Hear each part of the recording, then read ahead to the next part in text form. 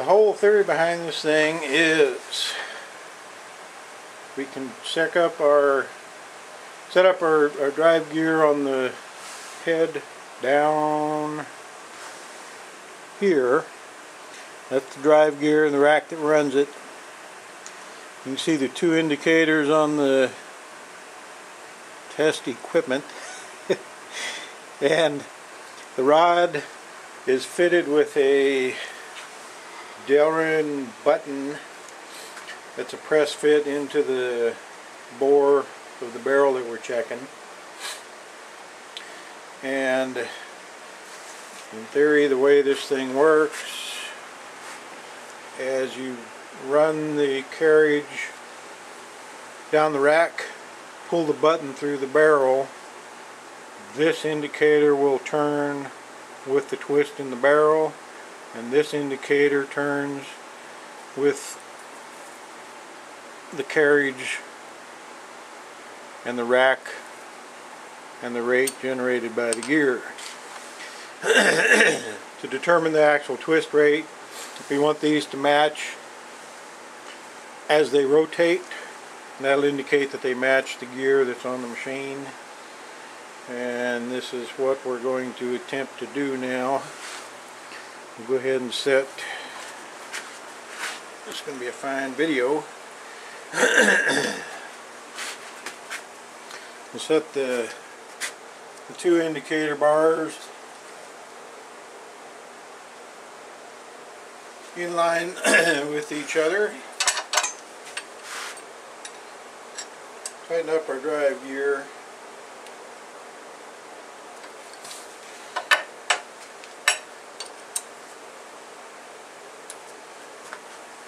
I will go ahead and pull this out the barrel. We only have about 5 inches of travel before we come out the end of the barrel, so it won't be a long run.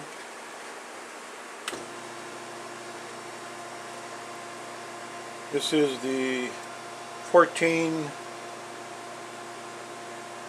gear for the machine. It's actually a 13.94.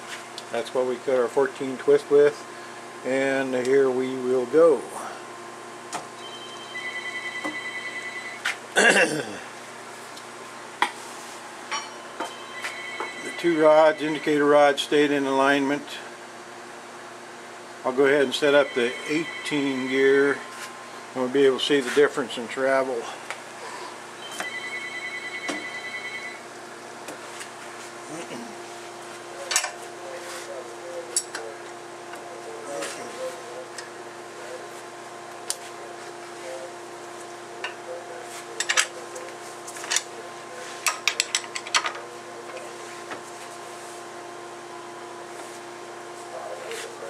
Those are 13.94, aka 14 gear. This is the 18 gear.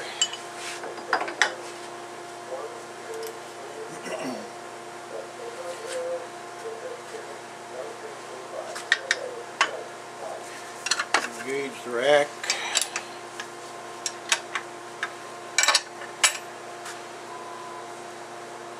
Roll these into alignment. Tighten up our drive gear. Well, I just moved them out of alignment. Try this again.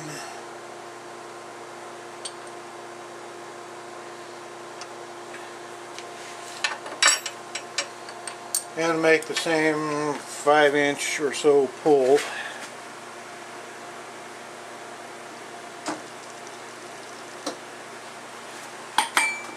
And you can see they've come out of alignment. I just came out the end of the barrel. So it's definitely a 14 twist and not an 18.